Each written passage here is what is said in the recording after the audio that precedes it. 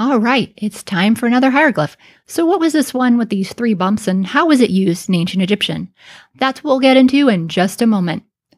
Welcome to Voices of Ancient Egypt. If you're new here, I'd love it if you click subscribe and ring that bell so you don't miss future videos like this one. Okay, so what is this one? Well, it's actually the picture of basically a hilly country, probably high desert, as Egypt was mostly bordered beyond their Nile Valley wetter area. Then you had low desert, that is a sandy kind of desert. And then you have high desert, which is a rocky kinds of cliffs. And so as you got further out from the main inhabited areas in Egypt, you got into these rocky areas. And that's what this hieroglyph depicts. So it can be used in a couple of different ways. It can be used as a determinative for place names, so kind of like Newt that we saw recently.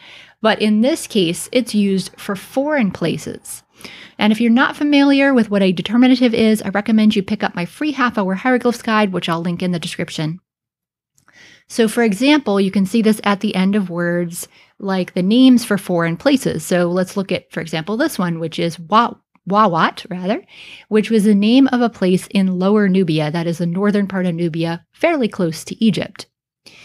And in addition to this, though, it can have a sound value itself, which is chaset, and can spell out the word for foreign land, which is, as you might guess, chaset. Or if you want to talk about multiple foreign lands, which happens a lot in Egyptian texts, it would be chasut for the plural. All right, I'll see you in the next one.